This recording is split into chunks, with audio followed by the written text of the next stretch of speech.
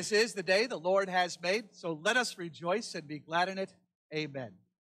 And good morning. Welcome to our service of worship and praise in this first Sunday of the Advent season. A couple of changes in our service today. If you've looked at your bulletin, looked ahead, you'll see that there is some communion liturgy in there. This is not a communion Sunday.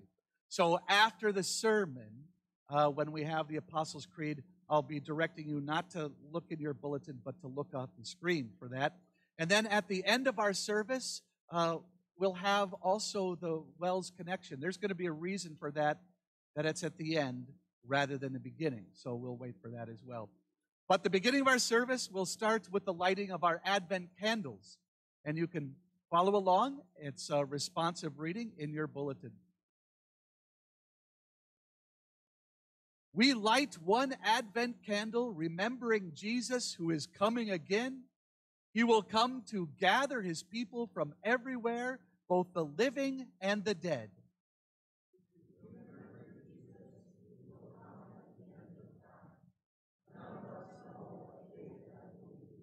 We hear his call to watch.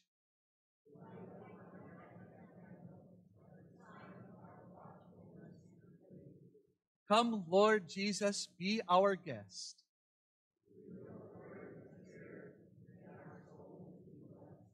We sing our first opening hymn, The Advent of Our King, verses 1 through 4.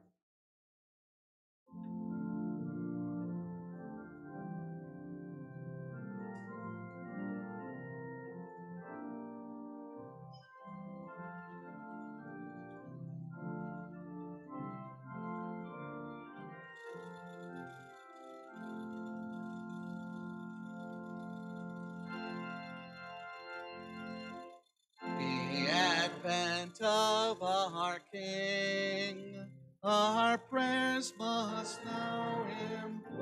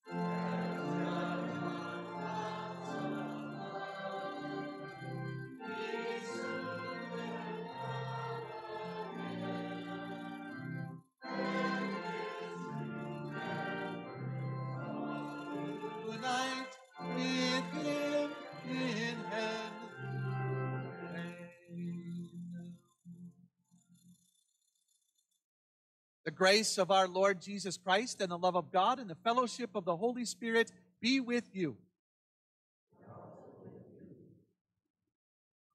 Brothers and sisters in Christ, for centuries the faithful Old Testament believers waited longingly for the promise of a Savior to be fulfilled.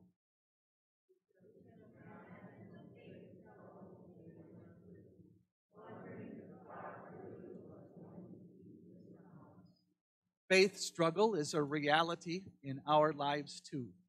We wonder if God really will show up, if he will keep his promises to help and rescue us.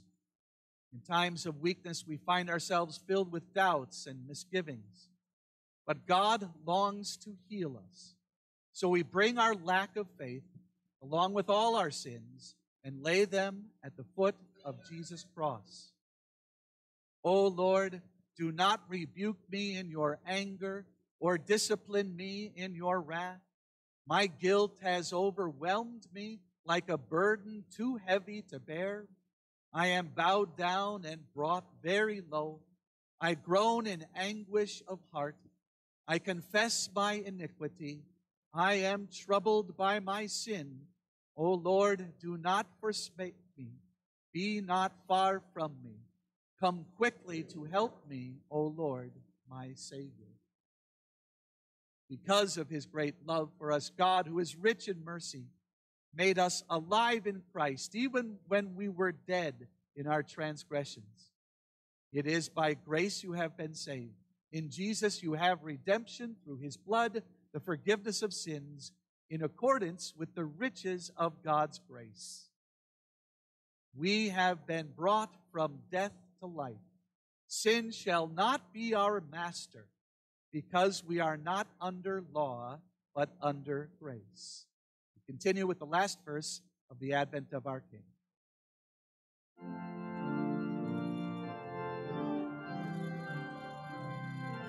Comes to set us free, with Father, Spirit, ever one, through all eternity.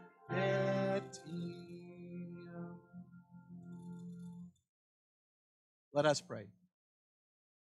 Stir up your power, O Lord, and come. Protect us by your strength and save us from the threatening dangers of our sins. For you live and reign with the Father and the Holy Spirit, one God, now and forever. Amen. Our first reading this morning for this first Sunday in Advent is from Isaiah chapter 63, beginning with verse 16, and then also chapter 64, verses 1 through 8. We echo the prophet's prayer here. Return, Lord. You, Lord, are our Father. Our Redeemer from of old is your name. Why, Lord, do you make us wander from your ways and harden our hearts so we do not revere you? Return for the sake of your servants, the tribes that are your inheritance. Oh, that you would rend the heavens and come down, that the mountains would tremble before you, as when fire sets twigs ablaze and causes water to boil. Come down to make your name known to your enemies. For when you did awesome things that we did not expect, you came down and the mountains trembled before you. Since ancient times, no one has heard, no ear has perceived, no eye has seen any God besides you, who acts on behalf of those who wait for him. You come to the help of those who gladly do right, who remember your ways. But when we continue to sin against them, you are angry. How then can we be saved? All of us have become like one who is unclean, and all our righteous acts are like filthy rags. We all shrivel up like a leaf, and like the wind our sins sweep us away. No one calls on your name or strives to lay hold of you, for you have hidden your face from us and have given us over to our sins. Yet you, Lord, are our Father. We are the clay, you are the potter. We are all the work of your hand. And this is the word of our Lord. Blessed are they who hear God's word and live by it. Amen. Our second scripture reading today is from Mark chapter 13. Jesus says, keep watch and be prepared, for he is coming. Jesus says, but about that day or hour, no one knows, not even the angels in heaven, nor the Son, but only the Father. Be on guard, be alert. You do not know when that time will come. It's like a man going away. He leaves his house and puts his servants in charge, each with their assigned task, and tells the one at the door to keep watch. Therefore, keep watch, because you do not know when the owner of the house will come back, whether in the evening or at midnight, or when the rooster crows or at dawn. If he comes suddenly, do not let him find you sleeping. What I say to you, I say to everyone, watch. And this is the gospel of our Lord. We continue with the 4 verses of our next hymn, Jesus, Your Church with Longing Eyes.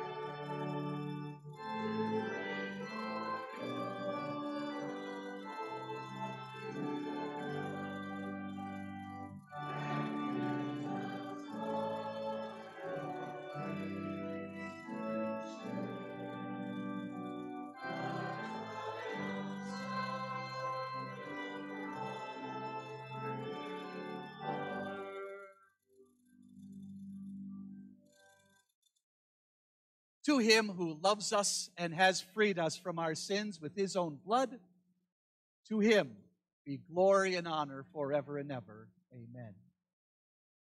The word of God for our meditation and blessing today from 1 Peter chapter 2, verses 9 through 11, where Peter writes this: "But you are a chosen people, a royal priesthood, a holy nation, God's special possession, that you may declare the praises of him who called you out of darkness into his wonderful light. Once you were not a people, but now you are the people of God. Once you had not received mercy, but now you have received mercy. Dear friends, I urge you as foreigners and exiles to abstain from sinful desires which wage war against your soul. Live such good lives among the pagans that though they accuse you of wrongdoing, they may see your good deeds and glorify God on the day he visits us." And these are the words of our Lord. And in his name, the name of our Lord who will visit us someday, my brothers and sisters in Christ. Typically, during this time of year, from Thanksgiving to Christmas, there's all kinds of preparations going on in your house. And typically, those preparations are made because you're expecting some visitors at the end of next month for Christmas. Maybe it's mom and dad, grandma, grandpa, children, grandchildren, uncles, aunts, whoever. And you want to make that visit pretty special. And so you're doing these preparations. You're cleaning the house from top to bottom. You're getting the guests' rooms ready. You're making sure that the driveway is always shoveled and the sidewalks are always clean. Maybe you're doing some meal prep as well. Like I said, typically that's the way it would work. This is anything but a typical year. So maybe those visitors aren't coming. And maybe we're going to just have to look forward to that time maybe next year when we can have more of a regular Christmas.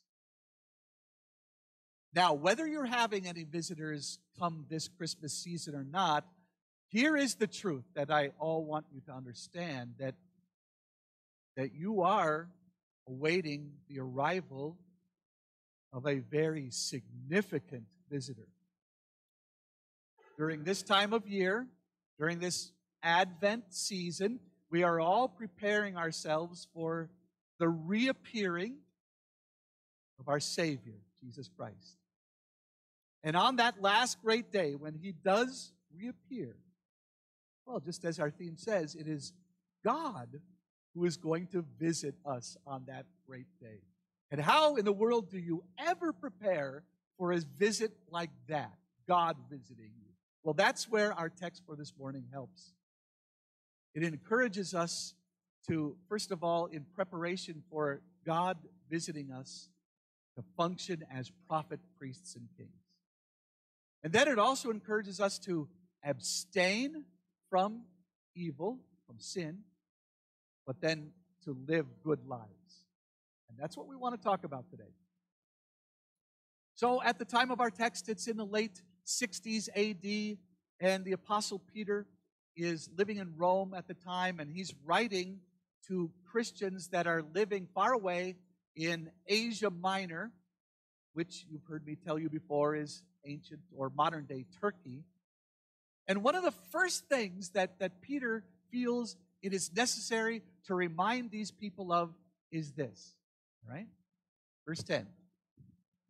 Once you were not a people, but now you are the people of God. And once you had not received mercy, but now you have received mercy. See, these people to whom Peter is writing to, they were non-Jewish Gentiles. That means that in their lives, at one point, they were idol worshipers. And by their idol worshiping, they had placed themselves outside of the grace of God. But then, through the preaching and teaching work of men like the Apostle Paul, and later on by Peter himself, these non-Jewish Gentiles in Asia Minor, they got to know Jesus. They got to know that mercy of God. They got to know that they needed God's mercy because of their sins, and they got to know that God had shown them that mercy in their wonderful Savior, Jesus Christ. And obviously, we were all in that same situation. We were born into this world, the wicked children of parents who were wicked by nature. And if you ever start doubting that, then just ask yourself, well, then why do I keep on struggling with my sin every day? And if you're wondering about that, maybe it helps to think about it this way. Just as those ancient Egyptian Gentiles worshiped their sun god, we modern-day American Gentiles sometimes do the same. When our love for and our enjoyment of the great outdoors gets in the way of our worship of our God. And the way that those ancient Philistine Gentiles thousands of years ago, the way they worshiped their wheat god, we modern-day American Gentiles may be doing the same thing when we are always pursuing our daily bread and we are neglecting our God and His worship. Or just as those ancient Roman Gentiles, remember them from a couple of thousand years ago, how they worshiped their own emperor, we modern-day American Gentiles may be doing the same thing when we're always looking to our government to provide us only with what God can give to us in the end. Once we were not a people. Once we had not received mercy. But then look at how Peter contrasts that. Here's the first verse of our text. But now you are a chosen people. You are a royal priesthood. You are a holy nation. You are God's special possession, that you may declare the praises of him who called you out of darkness into his wonderful light. Yes, you are a chosen people. God chose you. He picked you from eternity to belong to him. He chose you to one day worship a newborn Savior. He selected you to receive the gift of holiness by the way of the holiness of his own Son for you. He picked you, of all people, and me too, to receive the benefits of Christ's death for the sins of the whole world. He chose you to raise with Christ on this world's last day. He chose you, he picked you, he selected you to be with him for all eternity. Wow, you're a chosen people. And you are a royal priesthood. That is what you are, of course, just as much as King David in the Old Testament was anointed to be a king, just as much as Jesus was specifically anointed on the day of his baptism to be a great king for us. You are kings. Or at the very least, you are all princes and princesses of your King, Jesus, by way of your anointing, your baptism. In fact, doesn't the Bible say that you are going to rule with Jesus forever and ever? And not only are you royalty, but you are also a priesthood. So just as much as Aaron from the Old Testament, the brother of Moses, and then all of Aaron's sons were anointed to be priests, just as much as Jesus himself was anointed to be your great, significant high priest. You are priests. You are all priests by way of your baptism, by way of your anointing. And that means that each and every one of you are a special assistant to Christ in his great work in this world. You are a royal priesthood. You are a holy nation. You are God's special possession. Why? That you may declare the praises of him. Declare the praises of him. Doesn't that mean you're also prophets too? So just as much as Isaiah was a prophet that was anointed to be a prophet, just as much as Jesus himself was anointed to be your great prophet, you are all prophets now by way of your baptism. With Bibles in hand, you are great ambassadors for Christ with a message of life for this world. So, let's get this straight, okay? Once you and I were nothing. Once you and I lived in darkness. But then the light of Jesus dawned in our hearts, and we are God's people. And by way of our baptism, God has declared us to be prophets and priests and kings, serving under our great prophet, priest, and king, Jesus. What an amazing turnaround in our life. How do we thank God for that? Well, you function as a prophet, priest, and king, right? For example, you are royalty. It says so right here. You are royalty. So function like royalty. And when we think of royalty these days, we think of the kings and queens of England that walk around with a crown on their heads and flowing robes, but they don't really do a whole lot. Contrast that with King David from the Bible. What did he do? He killed the Goliath, the giant, for his people. He slew tens of thousands of Philistines for his people. He defeated the enemy for his people. So, my fellow royalty, defeat the enemy.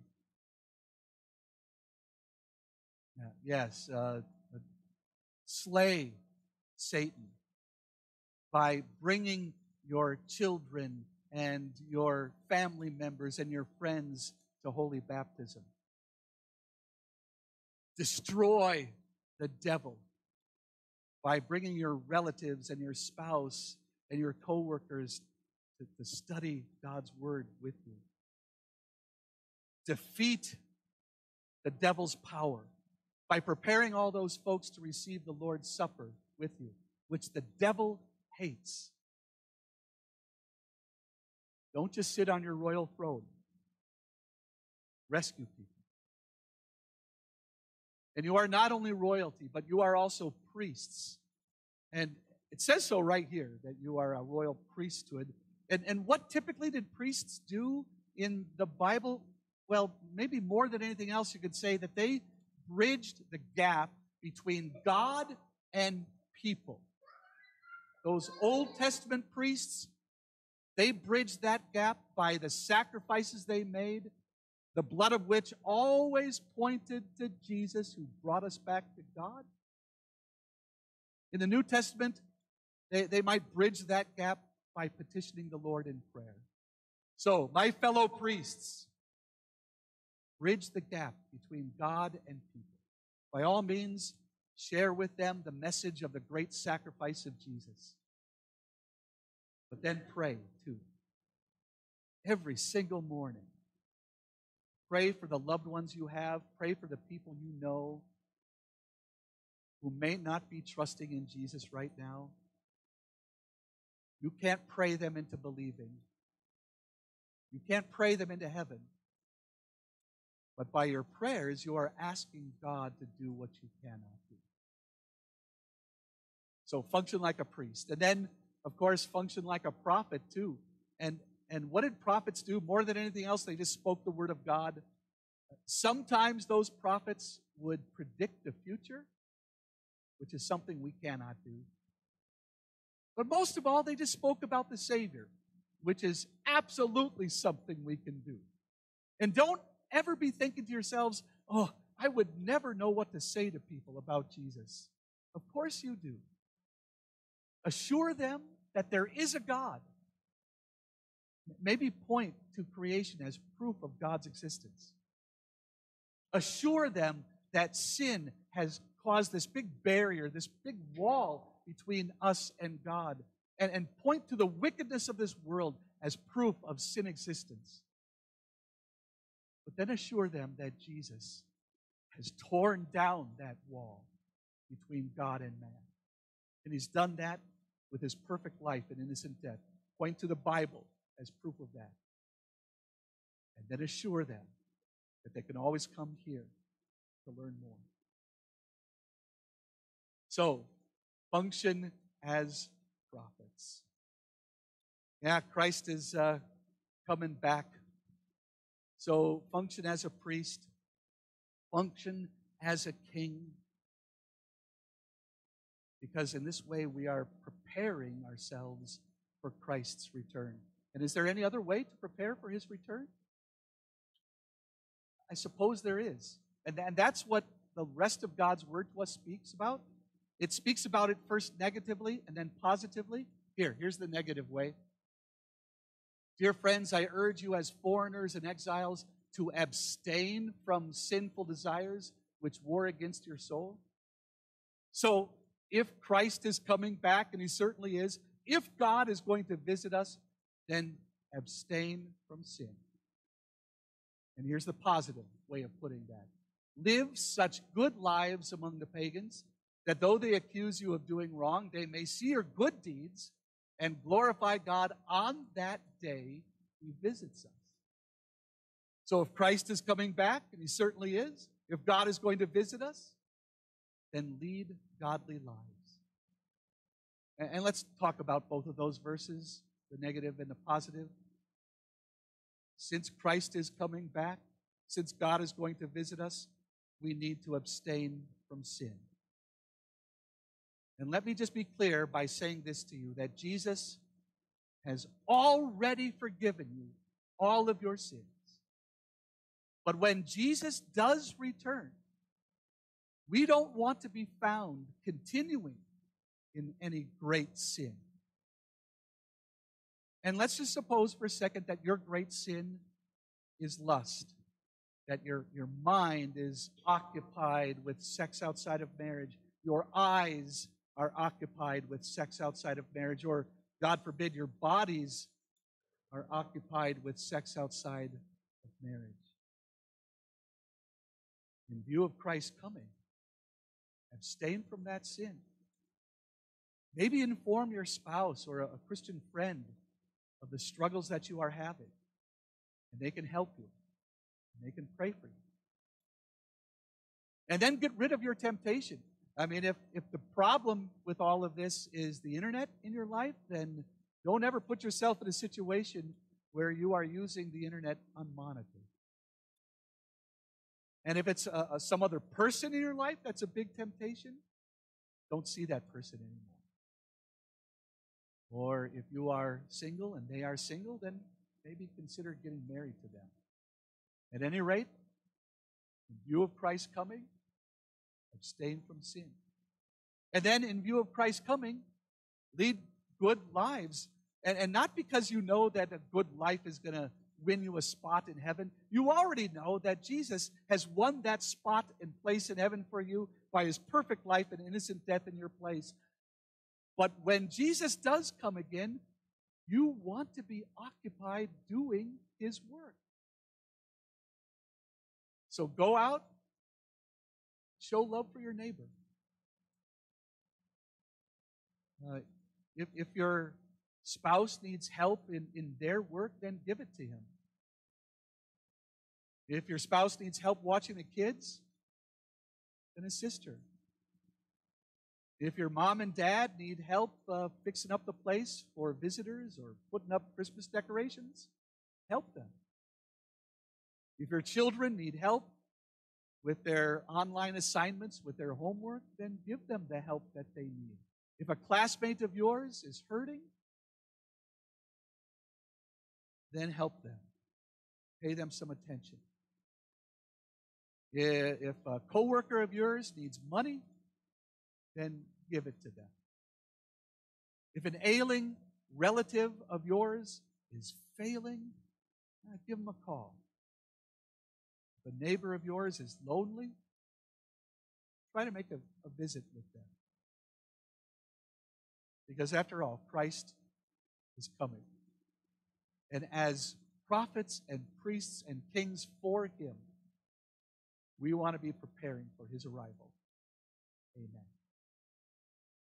And the peace of God that surpasses all understanding, keep your hearts and your minds through faith in Christ Jesus. Amen. Now I'm going to direct your attention away from your bulletins and up on the screens, where we are going to confess our faith together with the words of the Apostles' Creed. We confess.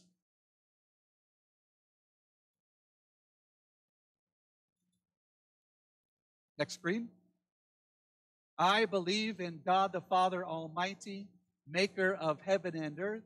I believe in Jesus Christ, his only Son, our Lord, who was conceived by the Holy Spirit, born of the Virgin Mary, suffered under Pontius Pilate, was crucified, died, and was buried. He descended into hell. The third day he rose again from the dead. He ascended into heaven and is seated at the right hand of God the Father Almighty. From there he will come to judge the living and the dead. I believe in the Holy Spirit, the holy Christian church, the communion of saints, the forgiveness of sins, the resurrection of the body, and the life everlasting. Amen. And at this time, our offering will be brought forward.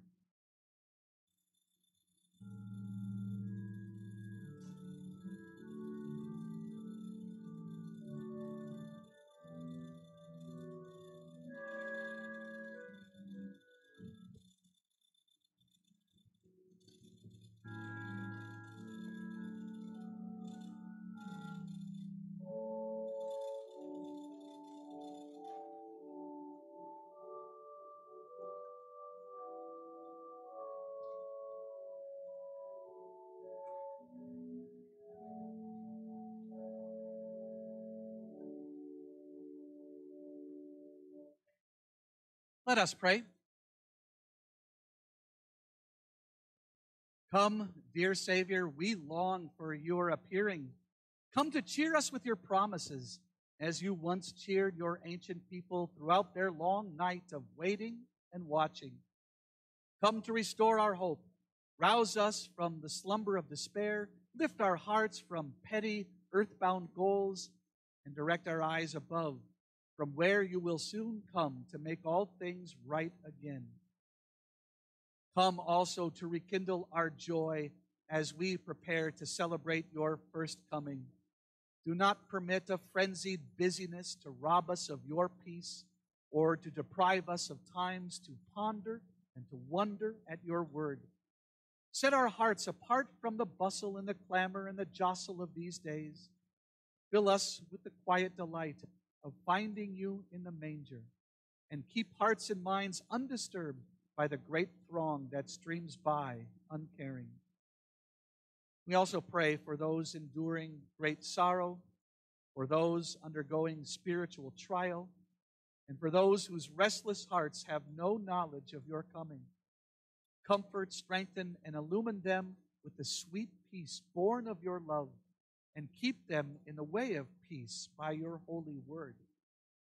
Come quickly, dear Lord, and fill our longing eyes with the light of your coming. We wait, we keep watch, and in you we put our hope. And in your name we now join in praying the Lord's Prayer. Our Father in heaven, hallowed be your name. Your kingdom come. Your will be done on earth as in heaven. Give us today our daily bread. Forgive us our sins as we forgive those who sin against us. Lead us not into temptation, but deliver us from evil. For the kingdom, the power, and the glory are yours, now and forever. Amen. And we also pray, O Lord God, our heavenly Father, pour out the Holy Spirit on your faithful people. Keep us strong in your grace and truth. Protect and comfort us in all temptation, and bestow on us your saving peace.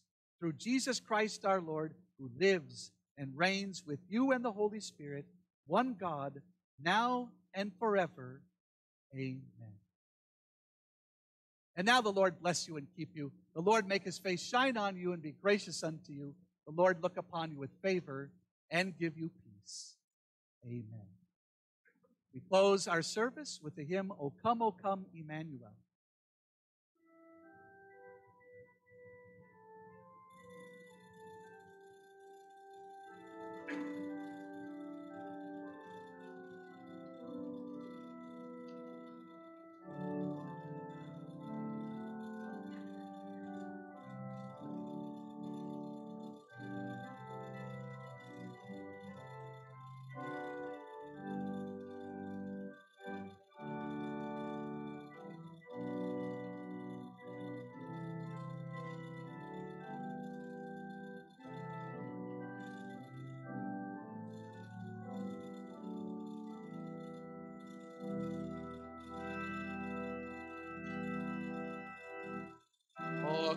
O come, Emmanuel, and ransom captive Israel, that mourns in lowly exile here, until the Son of God appear. Rejoice, rejoice, Emmanuel shall come to you, Israel.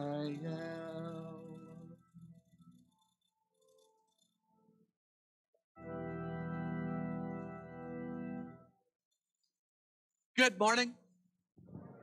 If you're a guest today or visitor, special good morning, welcome. Nice to have you with us.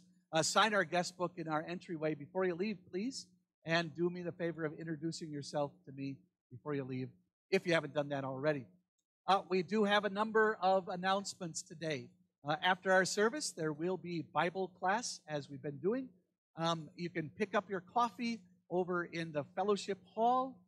We do need someone to put that coffee in the carafes for us, so I'm going to ask one of our members to do that, maybe be the designated pourer too. Now pick up your study sheets as well. Along with the study sheets, I believe I ran off 6 copies of a paper that our own Pastor Smith delivered or gave or wrote when he was a seminary student many years ago, covering the exact topic from Revelation chapter 20 that we've been talking about. So you can pick up a copy of one of those papers if you would like, and if we run out, we'll print some more. Also, then, I want to alert you to several publications. We start the Advent season. If you haven't picked up one of these Advent devotion booklets on either of the counters, they were produced by our college professors at Martin Luther College, and they start today. If you want to pick one up, they're for you. Also from Martin Luther College, there's several magazines of their official magazine, In Focus. If you're interested in that, you can pick one of those up. The devotions start today, the new meditations, so pick one of those up. And I believe there are a couple of these copies of the My Devotions for youngsters, for younger people, a couple of those left, so you can pick up one of those as well. Also, just a reminder, you saw that in the bulletin, that the Women's Club is going to be, again, providing Christmas cards. You can see them in the fireside room if you'd want to purchase them and support the Women's Club in that way. And then finally, we have another pizza announcement. Here it is. The holiday season is upon us and shopping has begun. You may have seen more sales than ever in the stores or online this year, but there is a scrumptious sale for you today in the narthex. Mount Olive is selling scrumptious Heggy's pizzas for $10 a piece to raise money to get swings added onto the playground. This sale won't be here for long, as today is the last day to order, so see Mr. Jensen in the narthex after these announcements to order today, and then the pizzas will be delivered to you December 10th. So if you're interested in helping out that way, be sure to do that. And that's the end of our announcements. I'll ask our streamers